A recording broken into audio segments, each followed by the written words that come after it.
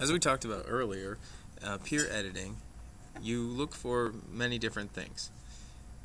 But what is peer editing? So this worksheet that you see here is in the folder, in your actual narrative folder, and I want you to open it up. So push pause and come back with this worksheet already opened up. Now that you're back, we're going to talk about what is peer editing. Well, I think we've already done that actually in the previous editing lesson. So I want you to think back and think about what you learned in the previous lesson. And if you need to go back and watch it again, you can push pause on this one and do so now. So now I want you to, on your document, I want you to answer the question, what is peer editing? So remember, you have to make that a copy of that document before you can do it. So these three questions I want you to answer for yourself right now. What do you look for when you're editing a piece? What are some of those errors that you look for? Are you looking for word choice, or are you looking for other things? Are you looking for sentence structure, or are you looking for something else? And the last thing is, how do I edit a piece? Do I do everything for them? Do I put everything in and don't let the writer know? What do you do? So now looking down, once you have those questions answered, we're going to look at there's another example where you're going to practice your edit. Because before, I edited the piece, and now it's your turn. So this paragraph right here, highlighted in blue, is the paragraph that you'll be working with and editing for practice. Now remember, how do I edit? What do I do? Well, remember we need to add in comments.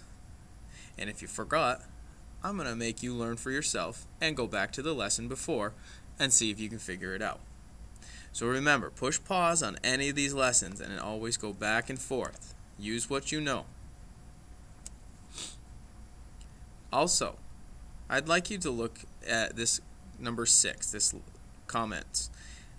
Adding in a compliment to a writer can give them great success and make them feel like they're worthy. Because sometimes if they struggle with punctuation and they have many errors, it can also always kind of get overwhelming. So adding in a comment that is a compliment in there as well can leave the writer feeling a little bit better about themselves. So there's some comments that you can add in.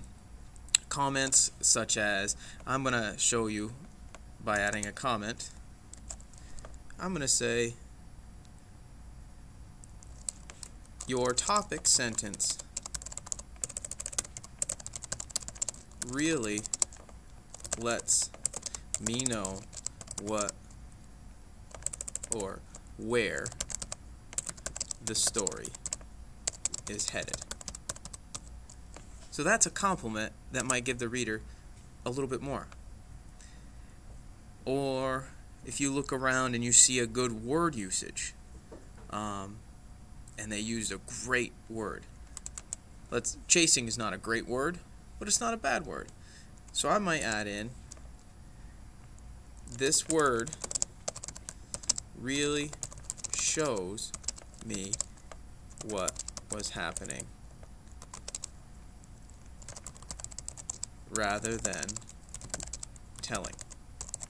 So remember, editing is looking for what you had said earlier. You would answer the questions in the previous lesson. You learned what editing is and what you're looking for. But again, just adding in a comment can make your writer feel a little bit better. So now your task is to read the above paragraph. You're going to highlight and leave comments to make corrections. And remember, don't do everything for them. Let them know they have spelling errors. Let them know their punctuation is off, or they might have grammar usage. Don't make the corrections for them, and remember, don't eat their cupcake.